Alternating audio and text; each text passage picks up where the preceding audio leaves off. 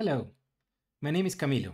Welcome to the AI Explained for Business series, where in 5 minutes we explain AI concepts using a business perspective. If you have questions or concepts you need help with, please ask them in the comments. I'll go through them.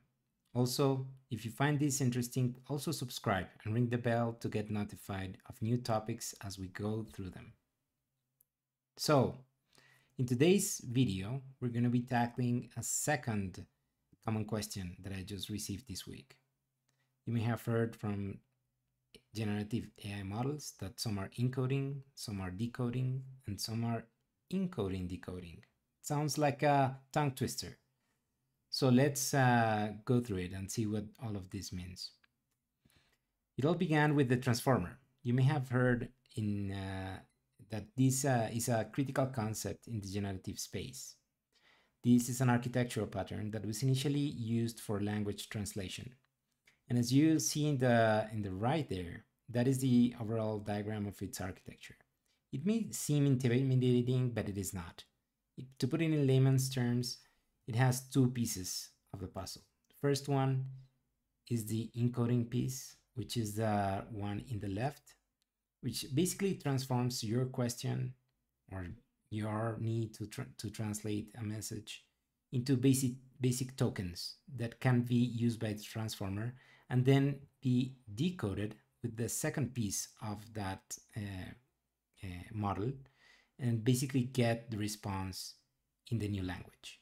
That was the original intent of the transformer. You can Google the original paper. It is called "Attention is All You Need." It's small. I recommend it. It's not that long, and you'll hear a little bit more about the underneath architecture of this model. But let's go back to a business perspective. First, what is an encoding? So that initial piece generated a lot of new models. The basic concepts behind an encoding type model is that it is designed to learn what you're asking. Usually, as you can see here in the lower part of the picture, usually the prompts are long, and what you require in the model is to basically do an analysis, a synthesis, analyze tone, look for entities, classify, and usually the responses of these encoding type models is usually brief. It's very short.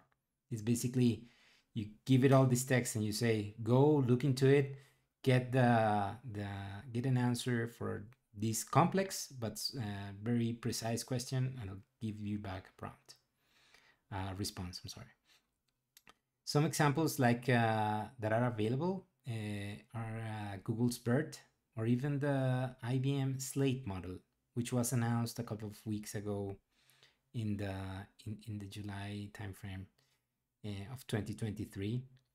And these encoder type models have a lot of use, especially in business, because the use cases in business, most of the times we're finding they begin with an encoding type question, like figuring out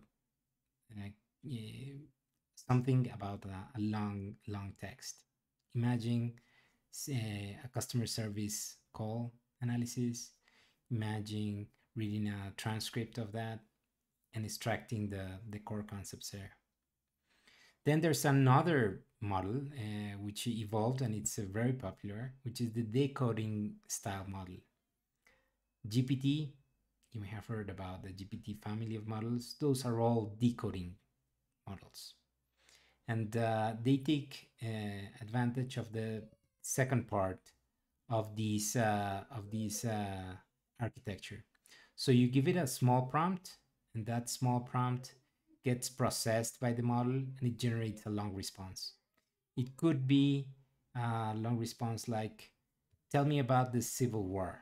If you ask ChatGPT, I'll give you a long response around it. There are some scenarios which are generative in nature, and these type of models have displayed emerging properties as they increase in size. So it's definitely a space we're looking at quite a bit. And if you can see here in the diagram in the bottom part, you'll see that usually the interaction with them is you have a small prompt and you get a long response. And then you have the combo, the encoder decoder, which were the original transformer. And it basically combines both strategies in order.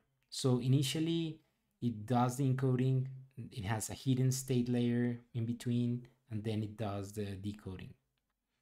Usually it's best used when it's a complex input versus output sequence. So maybe the length of the input and output do not match and the concepts can be totally different. So this hidden layer, this pivot style architecture is best for use cases like language translation and summarization. Some great examples of encoder decoder models are BART and T5. So it's definitely something I would encourage you take a look and learn more about it. If you have more questions around these concepts, do let me know and we'll see you on the next video. So thank you.